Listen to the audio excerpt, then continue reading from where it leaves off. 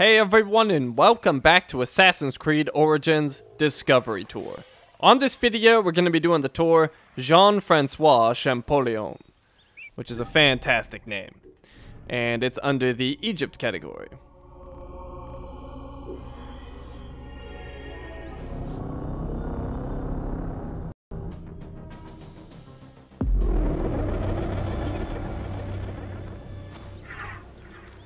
Jean-Francois Champollion.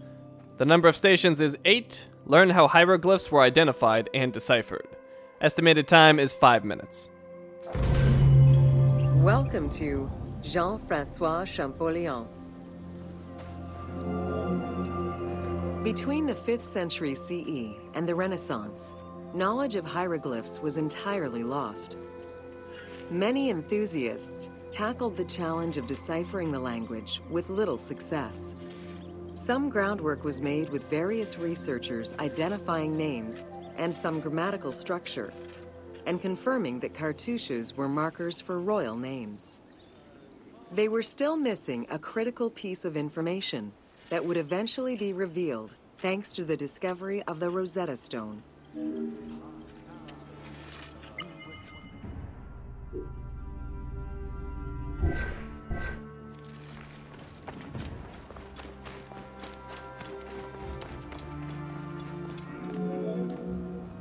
The Rosetta Stone was found in 1799 by Bouchard, a soldier in Napoleon's army. The stela dates from 196 BCE, written in ancient Egyptian and Greek with 3 scripts: hieroglyphics, Demotic, and Greek alphabet. Following the defeat of Napoleon Bonaparte in 1801, the English took possession of the stone. It has been at the British Museum since 1802 and remains the most visited object of the museum to date.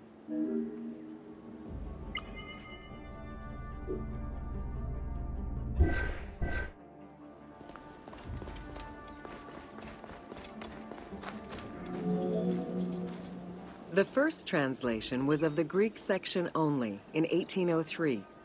It detailed a decree of Pharaoh Ptolemy V, reminding the citizens that their pharaoh had led Egypt to prosperity. It was fully translated 20 years after by Jean-Francois Champollion, who was working with a facsimile.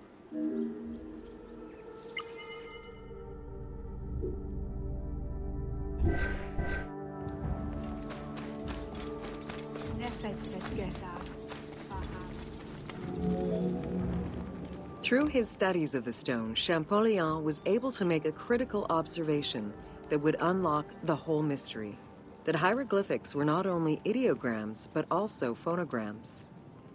Hieroglyphs consist of phonetic glyphs, single characters, and logograms. Essentially, they are a combination of phonetics, alphabet, and full words, which in total form a language.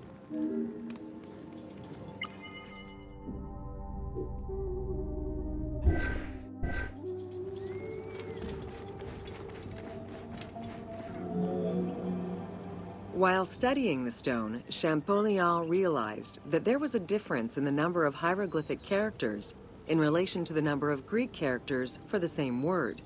This led him to believe that hieroglyphs must have phonetic characteristics. This was the first step to unlocking the Rosetta Stone's secrets.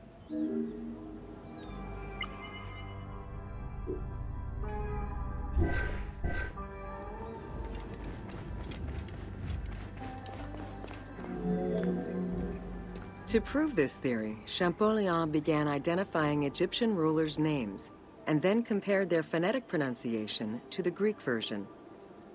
For example, Cheops had been the Greek name given by ancient chroniclers to the owner of the Great Pyramid, Khufu.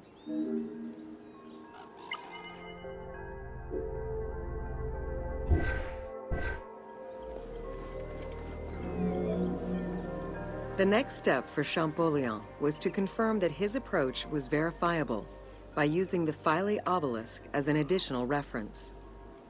Engraved in the obelisk are 2 inscriptions in Egyptian hieroglyphs and Greek.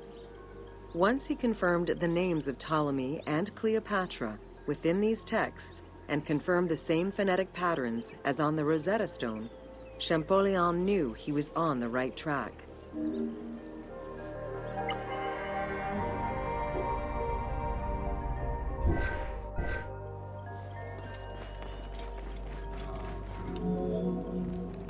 Champollion had already mastered several ancient languages when he took on deciphering the Rosetta Stone.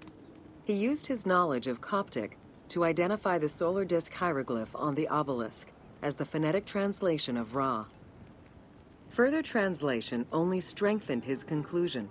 Egyptian hieroglyphs encompass the alphabet in both phonetics and determinative ways, which means that the symbol represents the word itself.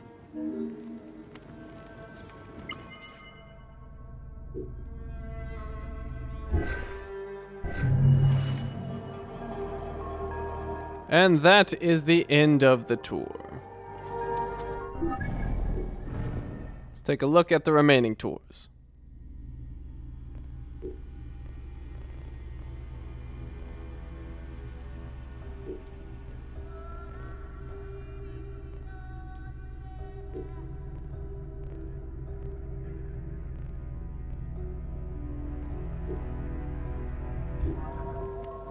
Alright, thank you for watching, and I will see you next time.